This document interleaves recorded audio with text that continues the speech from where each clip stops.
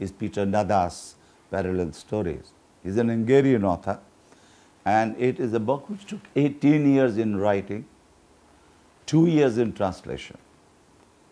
And the most amazing thing about the book is that when you read the book, there is no plot, and yet there is a plot. There are no characters, but yet there are characters. It's a book which seems to have been written and woven with dreams. So it is this peculiar atmosphere that you capture.